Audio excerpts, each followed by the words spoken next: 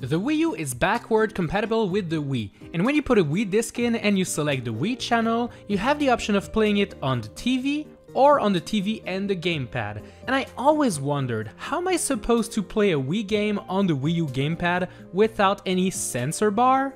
Well, here's the thing. When you take a camera and you point it at a Wii sensor bar, you can see some red dots. That's the infrared light that the Wiimote uses to point. And when you do the same with the Wii U Gamepad, what? The Wii U has a built-in sensor bar on the camera thingy? That is pretty cool!